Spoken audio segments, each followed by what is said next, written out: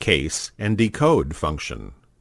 Now in this lesson, we are going to see the most powerful functions in Oracle SQL. They are case and decode. Here we will see each type in detail. First, let's talk about the case function. Case function has the functionality of if, then, else statement.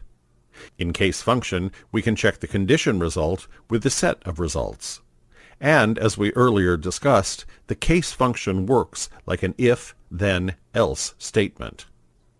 Here we will see the syntax of if, then, else statements. Let's see how the if statement works. First, the if statement checks the condition. If the condition is true, then it will execute the expression 1. Otherwise, it will execute expression 2. Now we will see the syntax of case function. In this syntax, the case statement will check the expression with the condition 1. If it is equal, then it will return the result 1, and this process goes up to condition n. If it does not find any matches, then it will send the else result. If the else result is omitted, then it returns the null value. See this statement. In this statement, case function compares the department name with every option. If it finds any matches, then it sends the corresponding values. Otherwise, it will return the else value. Now we are going to discuss the decode function. Generally, the decode function is the same as case statement, and it also has the functionality of an if, then, else statement.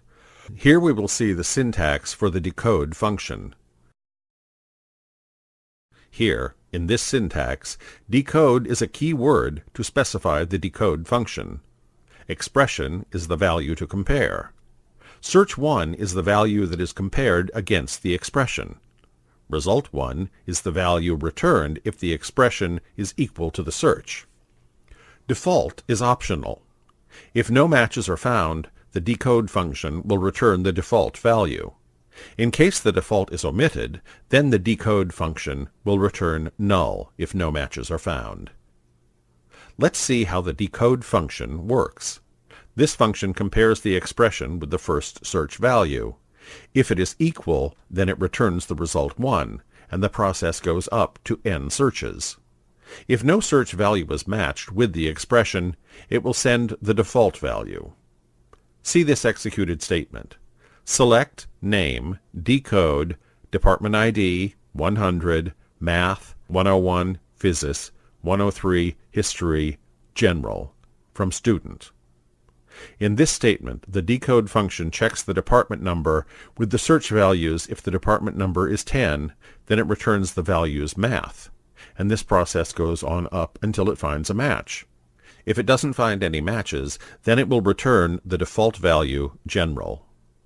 In this lesson, we have discussed the functionality of if, then, else statement, and the functionality of case and decode functions.